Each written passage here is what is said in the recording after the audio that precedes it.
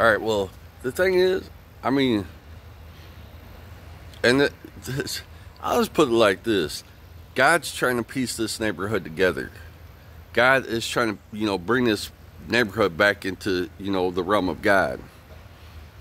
The devil keeps on, taking shots at this neighborhood. The devil's trying to tear this neighborhood apart.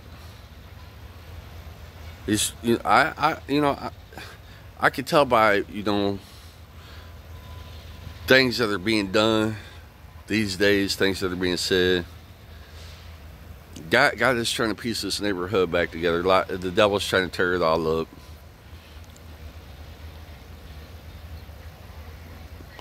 I mean, when it comes, any neighborhood, any state, any country, anywhere you go, this neighborhood, I mean, it's supposed to be unite, like not unity as in having picnics together every day and shit, but when you live in a neighborhood, God says love your neighbor as thyself. Well, when you got neighbors that are, doing illegal and illegitimate activity, you can't love your neighbor as yourself. If your neighbor ain't if my neighbor ain't loving me like they're supposed to in God's kingdom, I can't do the same for them. In other words, when you live in a neighborhood that's a decent neighborhood like this, you're supposed to bring shit to the table. When you live with people, like if you're a guest at somebody's house and they got you living with them, you're supposed to, you're there not to just dog them out and cause problems, but you're supposed to like work and pay rent and pay bills.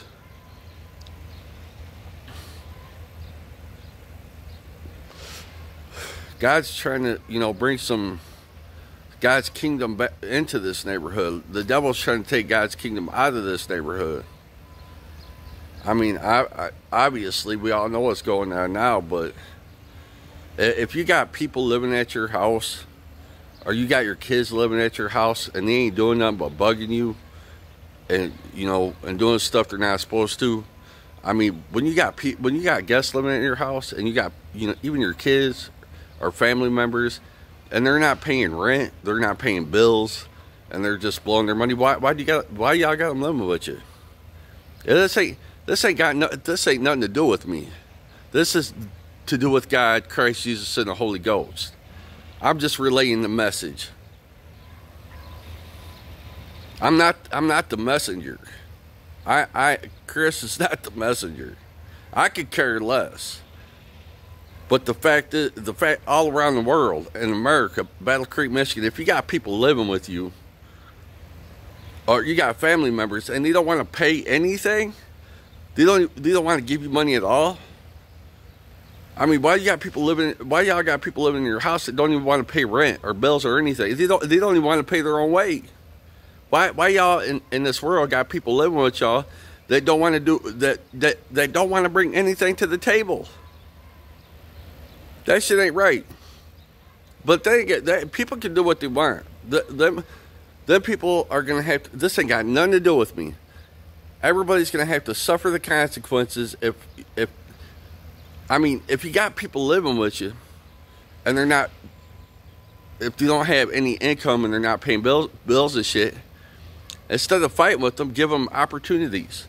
If you're say if you're a parent and you make about $1,000 a month off work or whatever, give your kids some money. Give your kids money, or whoever is living with you. If you love people that live with you so much, you can let them live there for free, and you got money. Give them some money, so they can go out and do shit instead of in neighborhoods around the world bugging other people. Because that's why kids and adults do that shit that you let live with you, and kids and adults, your children. The reason they're going crazy and driving you crazy because y'all ain't giving up no money or opportunity to do anything.